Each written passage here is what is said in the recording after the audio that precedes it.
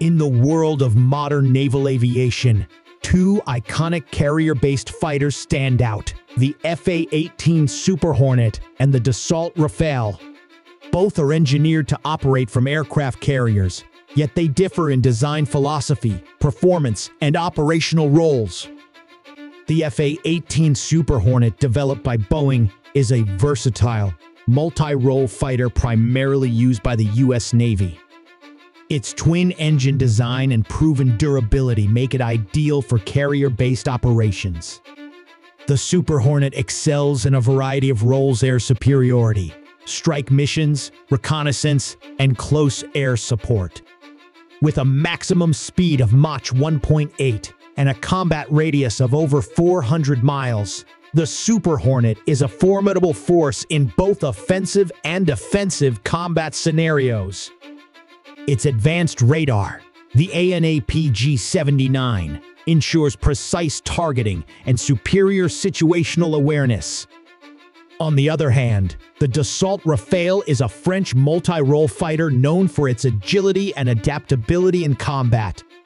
Like the Super Hornet, it operates from aircraft carriers, but its single-engine design and advanced avionics make it a unique contender.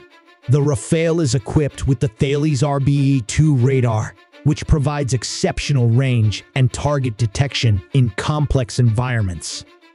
With a maximum speed of Mach 1.8 and a combat radius of 370 miles, the Rafale is an agile dogfighter capable of executing precision strikes.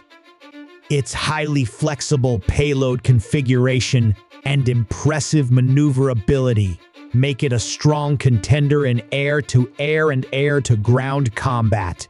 Both aircraft are highly capable, but the Super Hornet's versatility and extensive combat history give it an edge in carrier strike operations. The Rafale, however, brings unmatched agility and superior avionics to the table. In a direct duel, the outcome would depend heavily on tactics, but both fighters embody the future of naval air power in their respective fleets.